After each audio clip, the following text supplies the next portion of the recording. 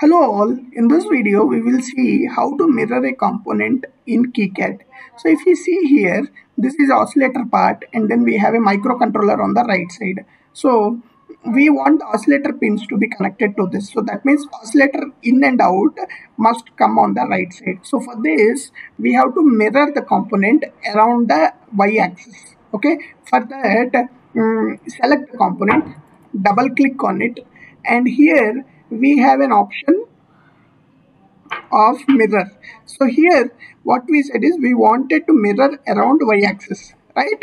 Around y-axis, click OK, and you can see this is how the component is mirrored. Okay, so basically the in connection can be connected and out connection can be connected here, which is very easy now to do. So hope this helps. Please post if you have any question on this. Thank you.